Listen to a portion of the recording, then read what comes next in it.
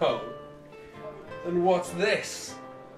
Some young blood come to my table. You want to know the secret to be a great adventurer? You don't have the...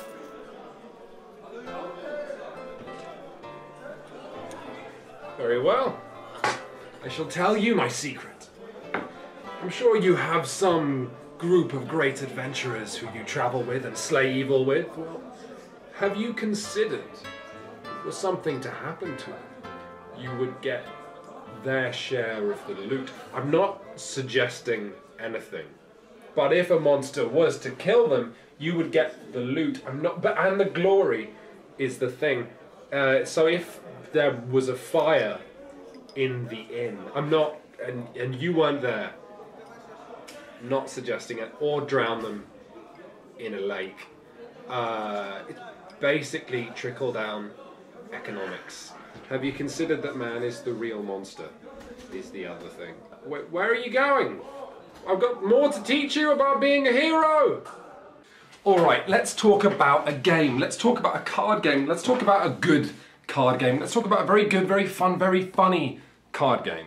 Cutthroat Caverns is a bit of an institution at this point. It's got many expansions, including one big box that came out a couple of years ago that fits everything into it in a big lovely inlay that's custom made. But I appreciate some of you might not be driven into a fervour, like me, by the possibility of buying lots of boxes and taking things out of them and putting everything into one big box and throwing the original boxes away. So let's just talk about the base game to begin with, which is a lovely comedy of errors by itself and a fine purchase. So, in Cutthroat Caverns, 3 to 6 players are all adventurers working their way through a dungeon together, which is the concept of every board game ever. Wait. So you're going to be fighting monsters from a big deck of monsters, and they might be normal monsters like a minotaur, or funny monsters like a gas bag, or horrible things like the concept of fear. And here's how many life points they have. But here is how much respect your character gets for landing the killing blow. And at the end of a game of Cutthroat Caverns, the player with the most respect is the winner. So what we've got here is a semi-cooperative game. You have to work together. I've bagged my cards because I'm OCD. You have to work together to get through the dungeon safely. But if one player dies, maybe that's not the end of the world if they would have otherwise won. So yeah, a very interesting puzzle. And here's how that works.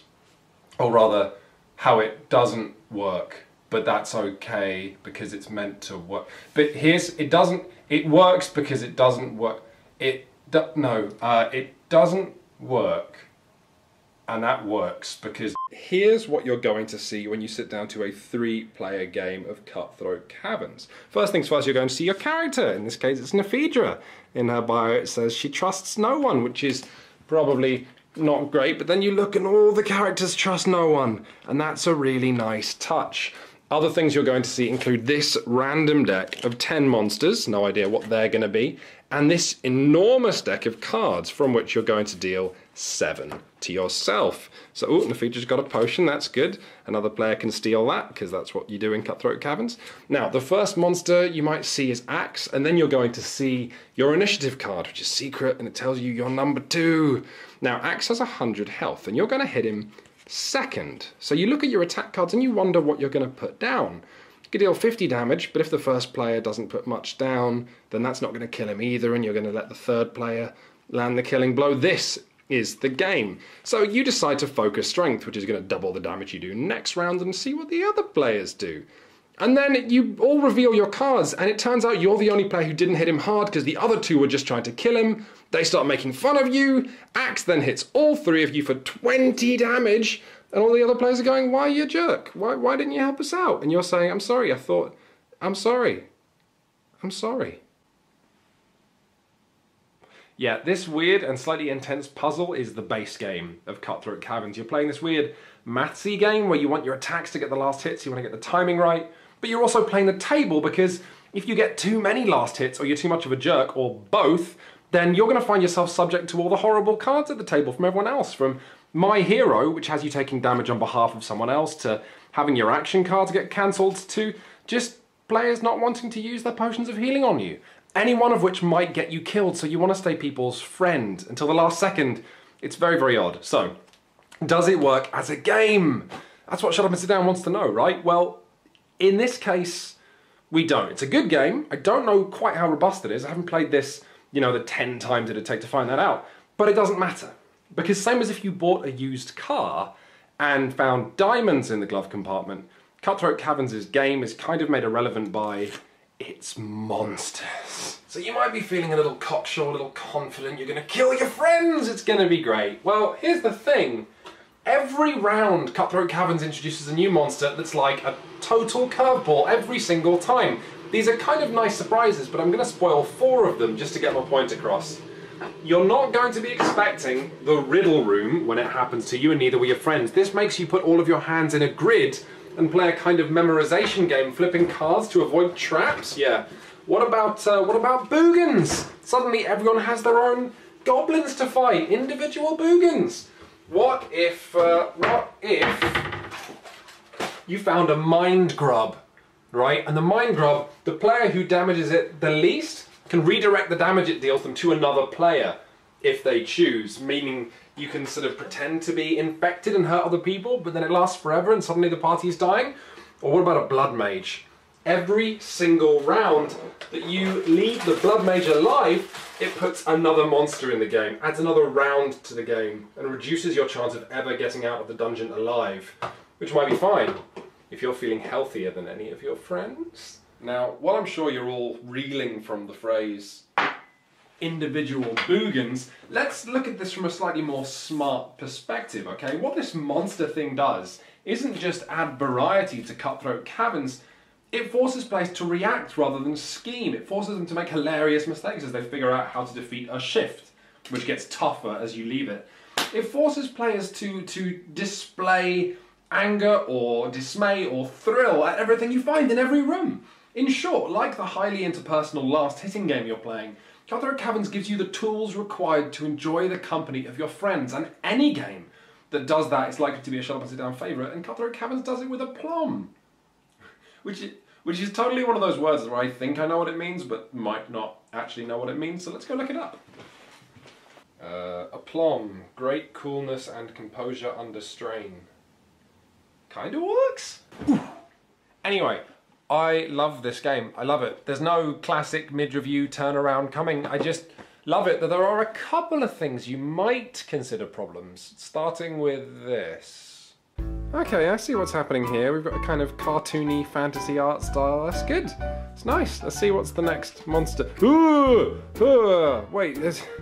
Okay, first off, I thought this was fun, and second off, I'm pretty sure that's not hate, and I think I've seen one of these before when Matt stays over and uses my shower. Oh god, I thought we were having fun. What is... He's got arms and and what's the... and the... well, that's just kind of shit. So yeah, if you're into board gaming for its aesthetics, then probably invest in something more pleasing, like an enema. The other problem with Cutthroat Caverns is that usually the best player probably won't win because they're going to be dead, because the game's kind of a crapshoot, and because the last monsters are worth so much more prestige, and they do that to keep the game tense. But it does mean that consistency is less important than getting that last monster, which might be difficult if you have a rival. It leads to bizarre things where actually I've seen more often than not, the player who's the least of a dick wins this game called Cutthroat Caverns, which I'm fine with, because in a sense it makes a funny monster even funnier. And also because I'm usually dead, because I set someone on fire and the group killed me. Yeah, so no problems with any of that. Anyway, let's look at some expansions.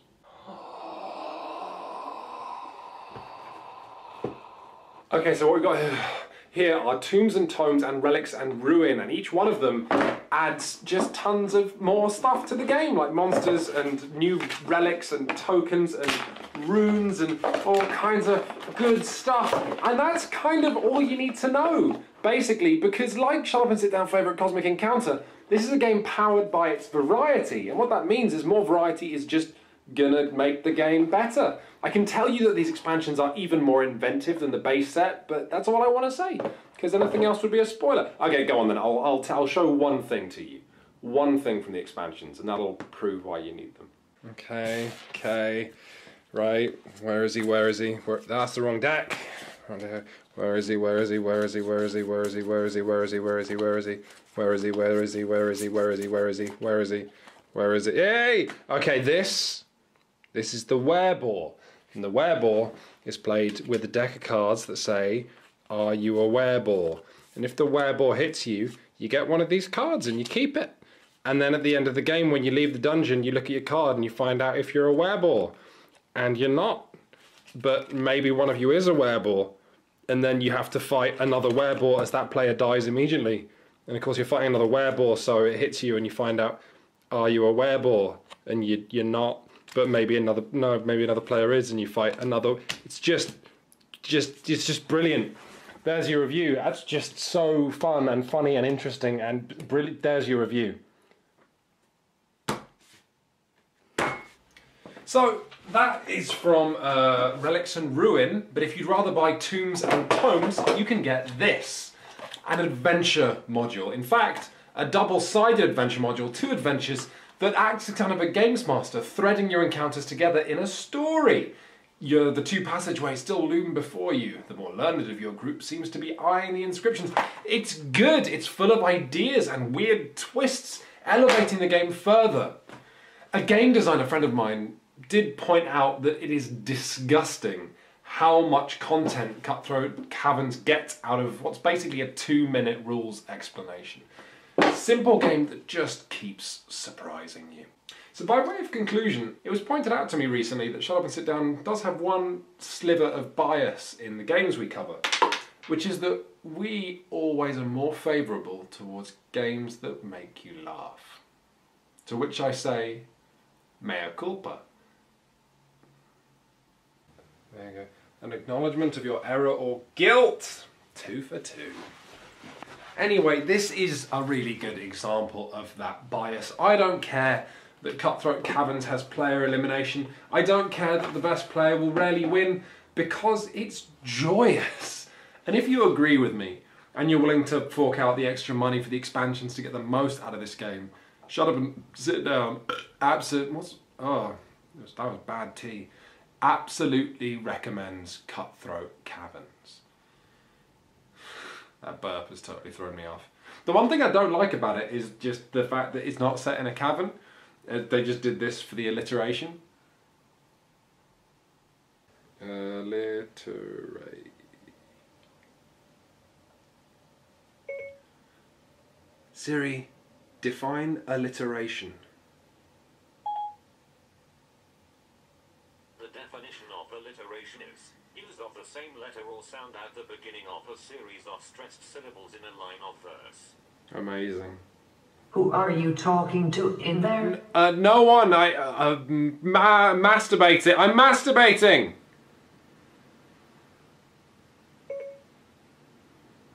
You're the one I love. If you insist.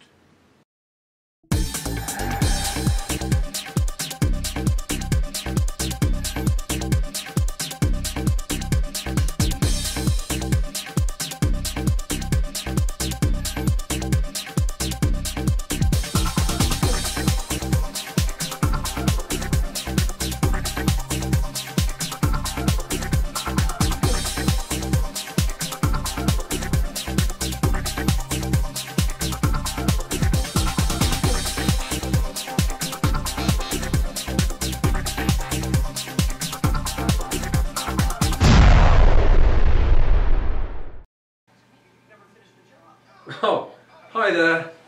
Today's tip is, it's anonymous tip. And it's, anonymous tip is no credits, and it lets you draw 3 cards, which in my opinion makes it the best tip in all of Netrunner. Might be the only tip. I don't know. I'll work that one out. You can come back next week.